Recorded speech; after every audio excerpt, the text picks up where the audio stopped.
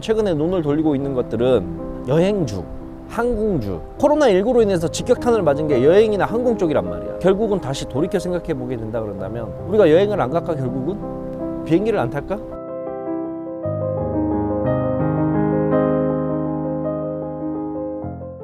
여행주가 완전 그냥 엄청 잘 가던데 그게.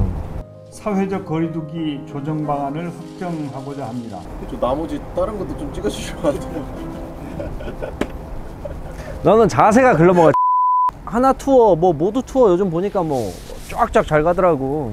오늘 엄청 올랐어요. 봐봐, 이게 참 주식이라는 게 봐, 이거 설명이 안 되는 거야. 그러니까 뭐가 이제 설명이 안 되는 거냐면, 자, 여행주 지금 실적 어때?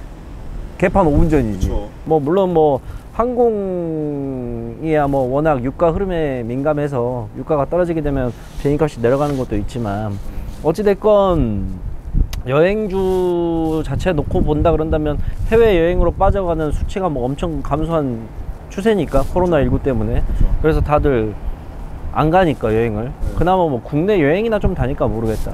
어찌됐건 코로나19로 인해서 수혜를 입은 기업들이 있는가 하면 그에 반대로 코로나19 때문에 피해를 입은 기업들도 분명히 있어. 있죠.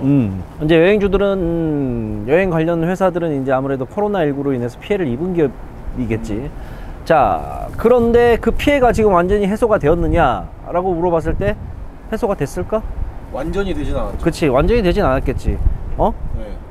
다만 이제 조금씩 올라오는 추세는 될 수가 있겠지. 아, 발판이? 그러면 이제 보게 되면 결국에는 기업의 실적이나 이런 부분을 현 상황만 놓고 본다 그런다면 안 좋은 상황이야. 네. 근데 주가는 올라가기 시작한단 말이야. 이거는 뭘로 설명을 해야 될까? 주가는 미래 가치를 반영하니까? 그래, 그건 올라갔을 때 이제 하는 말이야. 주식시장에서는 코에 걸면 코골이고 귀에 걸면 귀걸이야. 전 증권사들의 리포트, 유명한 투자자들의 뭐 말들 다 그냥 코에 걸면 코골이고 귀에 걸면 귀걸이야. 정도라는 게 있어. 정도? 정도. 쉽게 좀 설명을 하자 그런다면 축구로 예를 들어볼까? 전 세계적으로 축구 유명한 선수 누가 있어? 메시도 있고 호날두도 있고. 네. 그러지. 메시와 호날두가 매번 나가는 모든 A매치와 축구 경기에서 매번 좋은 활약을 보여줄 수 있을까? 그건 아니죠. 그러겠지. 네. 근데 우리들은 호날두나 메시나 유명한 축구 스타들이 어떠한 경기에 나가서 안 좋은 모습을 보인다 하더라도 항상 기대감을 갖고 봐. 왜? 그 사람이 해왔던 정도가 있으니까. 이 사람은 이 정도는 했다. 이해가지? 네네. 주식도 마찬가지야. 어떠한 우리가 종목을 바라볼 때 이 종목이 지금 당장은 힘들더라도 회복이 되게 되면 이 정도는 할 것이다 라는 게 있어. 물론 국내 코로나19 뭐 전 세계적으로 코로나19가 확산이 되게 되면서 이런 여행 관련주들, 항공 관련주들이 뭐 다 어려운 모습이긴 하겠지만, 이게 회복이 된다 그런다면 얘네들도 정도까지는 올라간단 말이야. 그쵸. 그러면 주가는 당연히 회복이 될 수밖에 없는 거야. 그러면 우리가 봐야 될 건 뭐냐면, 이 정도의 범위 내에서 아래에 있는 종목들은 우리가 매수의 가치가 있는 종목이라 생각을 하고, 정도의 위치에서 너무 높게 올라가는 종목들은 매도의 관점으로 이제 우리가 좀 종목들을 봐야 된다는 거지. 형은 그러한 의미에서 이제 언급했던 종목이 이제 여행 관련된 주식들이었어. 네네. 물론 지금 당장은 힘들겠지만 앞으로 좋아질 것이다. 이 정도는 올라갈 것이다. 라는 거에 따라서 이제 여행 관련주들도 언급을 했던 거였고, 덕분에 이제 종목들 뭐 요즘 보니까 쫙 올라와 있더라고. 하락장 끝난 거 아닌가요? 앞으로 더 올라갈 거요? 라는 질문을 제일 많이 받아. 늘 그렇지만 그에 대한 대답은 한결같아. 나도 몰라야. 나도 몰라. 근데 다만 지금은 항상 그렇지만 미국 대선 끝날 때까지는 형은 좀 조심히 봐야 될 입장에는 변함이 없고, 미국 대선이 끝나고 나서 좀 시장을 보면서 봐야 돼. 그러면서도 지금 항상 누차 영상 찍을 때마다 얘기하는 거지만, 기업 실적은 좋아지는데 바닥을 기고 있는 종목들, 그런 종목들 위주로 찾아봐. 그러면 이제 이렇게 영상을 남기게 되면 우리 시청자분들이 그러지, 뭔데 그게? 좀 알려줘봐. 맞아요. 알려줄 수야 있지. 찾으면 많이 있으니까. 근데 그거를 맨입으로 왜 맨입으로? 차라리 저에게 돈을 주세요라고 하지. 이해가지?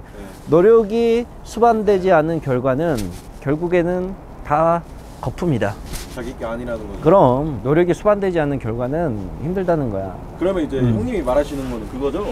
이제 HTS 들어가서 그럼 하나하나 찾아보는 거 그게 중요하다. 찾아보는 거지. 그쵸. 그리고 늘 말하지만 매매법이 중요해. 그리고 올라가 있는 종목들을 공략하기보다는 아직 올라가지 않는 종목들을 공략하는 게 맞고. 맞아요.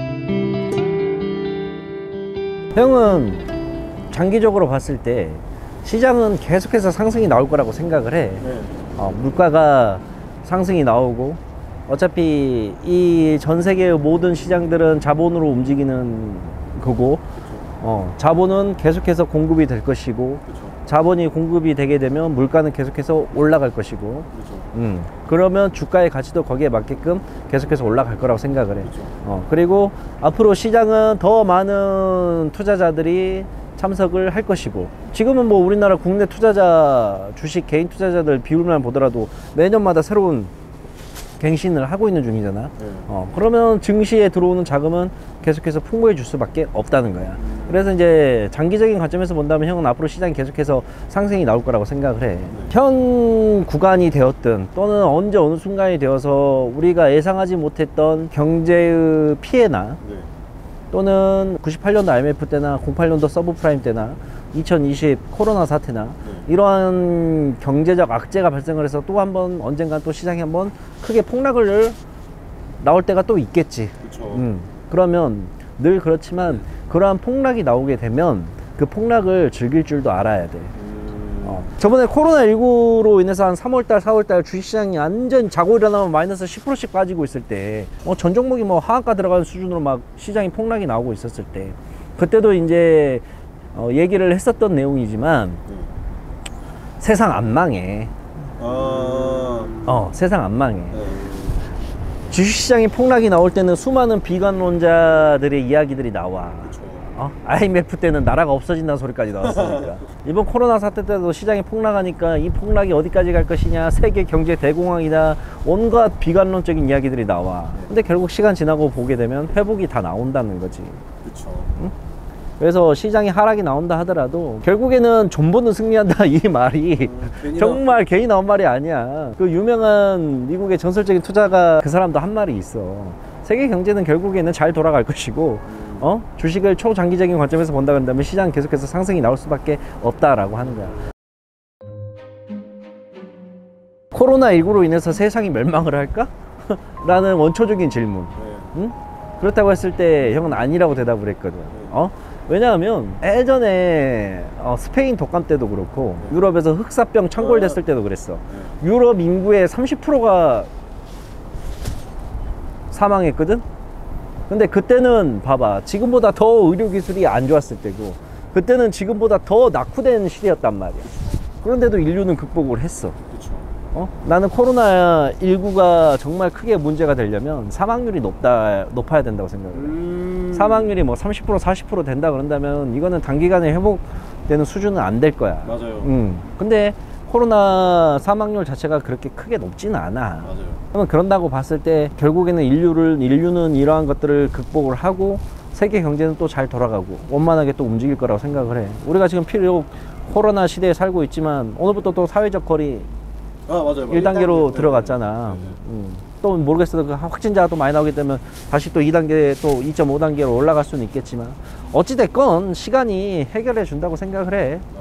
형은 아마 채널 보시는 분들 중에 형은 내가 이제 단타도 주로 하지만 단타를 설명해 주기에는 굉장히 힘들어. 특히 단타 같은 경우에는 감각적인 부분이 많이 들어가기 때문에 힘들단 말이야. 단타를 보고 배우고 싶으신 분들은 이제 그런 채널을 가서 구독을 해주시면 되는 거고, 형 채널 같은 경우에는 좀 일반 직장인들 눈높이에서, 그리고 좀 안정적으로 수익을 나고 싶어 하시는 분들, 그 다음에 또 리스크 없이 매매를 할 수 있는 방법들, 이러한 것들에서 주로 남기는 거니까 우리 시청자들 분들도 그러한 것들을 좀 참고를 좀 해주시면 좋겠어. 결국에는 건전한 투자가 돈을 벌어. 맞아요. 한탕 매매보다는. 영화 짝패인가? 거기서 나왔던 얘기인데 강한 놈이 오래 가는 게 아니라 오래 가는 놈이 강한 거더라. 강한 놈이 오래 가는 게 아니라 오래 가는 놈이 강한 거야. 나 저번에 주사위로 굴린 그 종목 어떻게 됐냐? 씨발 소름 돋아. 아니 이거 뭐야? 오, 씨, 소름 돋아. 지금 계속 오르고 있어요. 계속 오르고 있어? 네. 우리 주사위의 씨는 한 번도 틀린 적이 없지. 거기 댓글들에 사람들이 지금은 매수 타이밍 아닌 것 같습니다. 2차 매수가 안 건드렸지? 절대 안 왔어요. 오지도 않고 그냥 바로 올라갔어요. 그래? 안 되는데 2차 매수가까지 터치해주고 그렇게 해주는 게 좋은데. 야, 1.88% 올라갔구만. 매매를 그렇게 하면 일단 마음이 편해. 왜? 맞아요. 종목이 떨어져도 걱정이 없잖아. 맞아요. 2차 매수, 3차 매수가를 이미 정해놓은 상태니까 종목이 떨어지게 되면 거기서 구간 오면 그냥 매수해버리면 되잖아.